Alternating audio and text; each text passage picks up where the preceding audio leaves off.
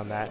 But I couldn't beat the Goron racetrack. Like, that was always something I had trouble with as a kid. And I've started playing Majora's Mask 3D right now, and I got to that point, and I was like, I gotta get this sword. And I lost 3 times in a row, and I was like, this sucks. Like, this is the worst part. This is the worst part of any Zelda game, not counting the most of Phantom Hourglass. Like, that part, the Temple of the Ocean King, worst thing on the planet. Actually, I only played Phantom Hourglass, like, in bits and pieces. What's that? Yeah, where it's like it's time-based, and it's like every time you walk outside of this thing, like you run out of time.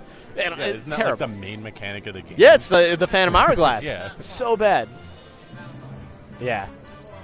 Which is too bad, because like I liked the Touch Zelda, whatever. Did you play Spirit Tracks?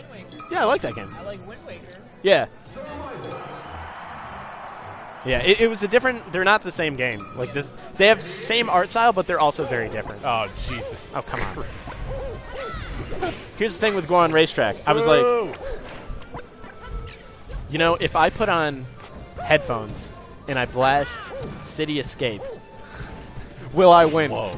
Blew those other Gorons away first try. Oh my God. Yeah, so that is the secret. I love Gorons. I love those motherfuckers. They're great, yeah, and they sound like that. Like I like whoever commits genocide upon the Gorons, I hope you suffer. Like I don't think anyone does do that. Ganondorf might try, but I don't want Ganondorf. I like Ganondorf a lot. Genocide in The Legend of Zelda, which is a shame. I don't know. Maybe in Breath of the Wild. I haven't played it. So. Do you know anything about like the lore? Nope. Because it's like sort of post-apocalyptic, but like not exactly. Okay.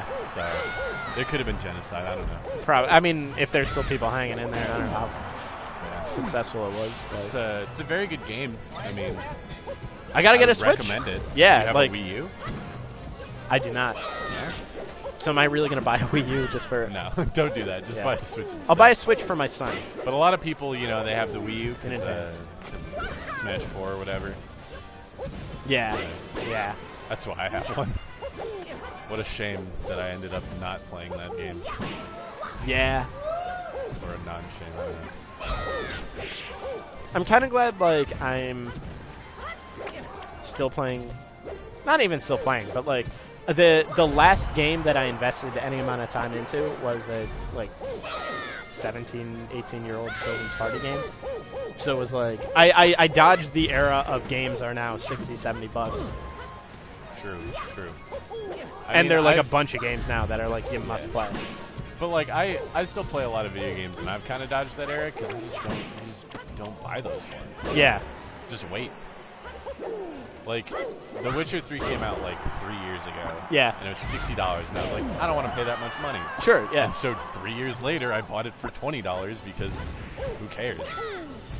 I don't want to, like, I don't know if I can physically get, like, super invested into a game anymore. Like, the way that I used to. Like, when I was a kid, I talked to every NPC. Like, I wanted the whole story, you know, go everywhere.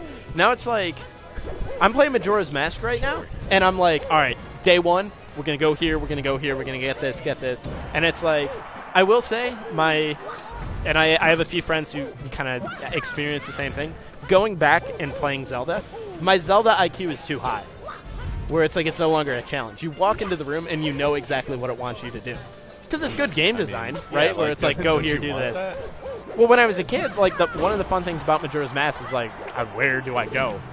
You know? You got to talk to people. Even as a kid, I didn't really like that. I was just like, I want to know where to go, and I want to do the thing. Like, I don't want to have to use my brain.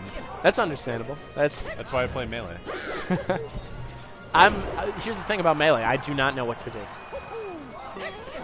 Me either.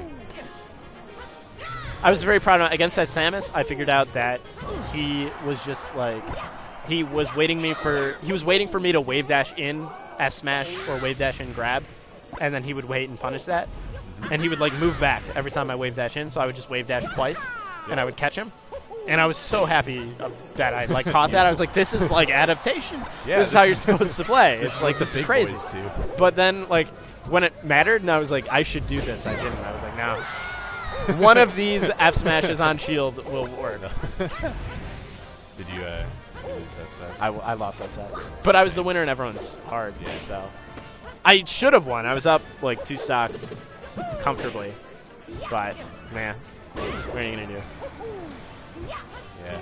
I would also like to say it was, in fact, on Dreamland against the Samus. Yeah, So I don't know why you it's did like, that. yeah. I don't know how you ended up there. I banned FD because I struggle stage more. too. I needed platforms was the thing. And I was worried he'd be. That's not what ice climbers do. Yeah, I know. But, like, against Samus, it's like I got to hide.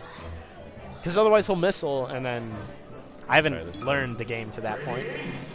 I don't know what to do against that. Yeah. That's fair. I'm also there. So I was worried if I banned Dreamland, he would go to FD. Because I didn't want to bank on him being like, oh, Ice Climb is probably over would, here. yeah. What? As if they have to.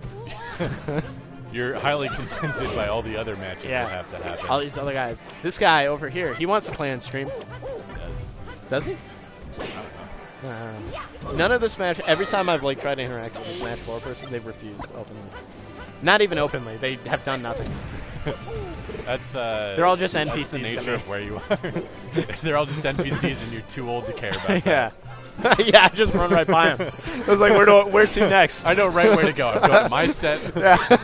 I know all the NPCs that I like. All my friends, the important characters. I don't have time for these other NPCs. I tell you that.